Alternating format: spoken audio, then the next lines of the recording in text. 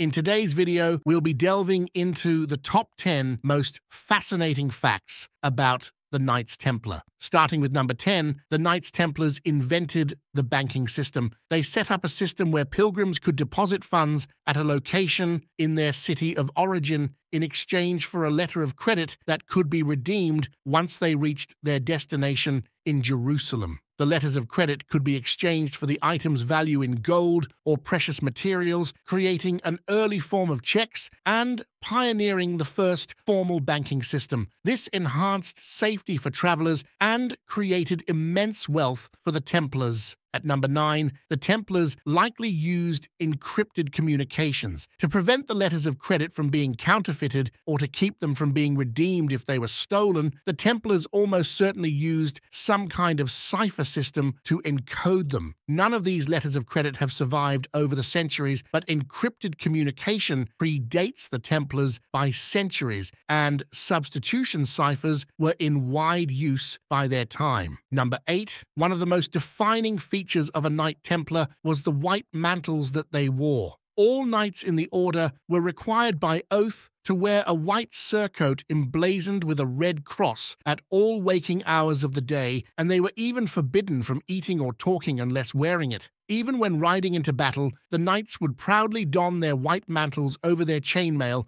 and would outfit their horses with white caparisons that also displayed the Templar Red Cross. Number 7, they never surrendered. The Knights Templar had a very strict set of rules for warfare. One of the most important rules was that a Knights Templar could never surrender while the Red Cross flag still flew over the battlefield. As part of their oath, all Templars agreed to lay down their lives for the order should the need arise. When paired with their excellent training and heavy armaments, this uncompromising devotion and willingness to fight till their last breath made Knights Templar one of the most fearsome adversaries anybody could face on the battlefield. Moving on to number 6, the Templars were destroyed because the French king borrowed too much from them thanks to his costly war against England. Instead of paying the Templars back, the king devised a plan to cancel his debt. Philip fabricated accusations of heresy, leading to their mass arrest, torture, and execution on a date infamous for the Templar tragedy, Friday the 13th. This leads us to number 5. The Templars were arrested on Friday the 13th to prevent the Templars, an organization based in France, from learning of King Philip's plans to arrest them and fleeing his territory with their wealth. The king secretly ordered his soldiers to simultaneously capture Templars across the country on the morning of Friday the 13th of October 1307. Number 4,